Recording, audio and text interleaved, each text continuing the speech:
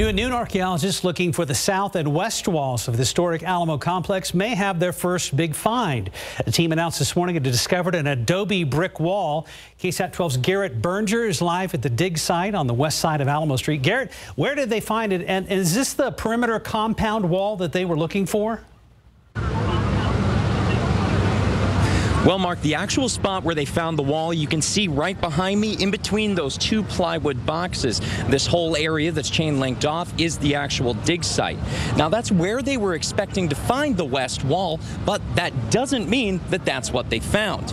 Now, the team said that they found Adobe bricks. You can see them in these courtesy photos. You can see they're pretty big, about a foot or a foot and a half long.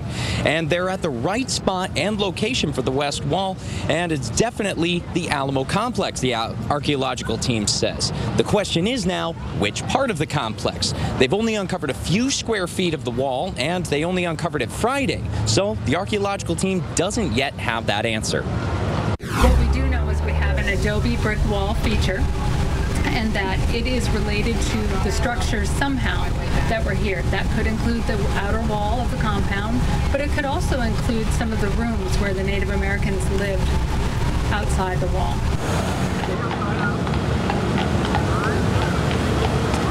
The team says that they're going to be using archival maps and archaeological data to help determine what that wall was for, whether it was the exterior wall or a living quarters, as the lead archaeologist just mentioned. And they're still going to be digging at a second dig site across Alamo Street, but the focus is obviously going to be here right now. And from what the archaeological team is telling us, they didn't even have to go down that far to find the wall.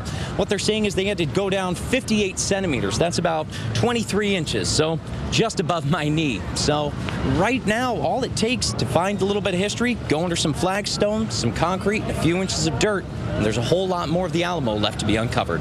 Live at the Alamo dig, Garrett Berger, KSAT 12 News.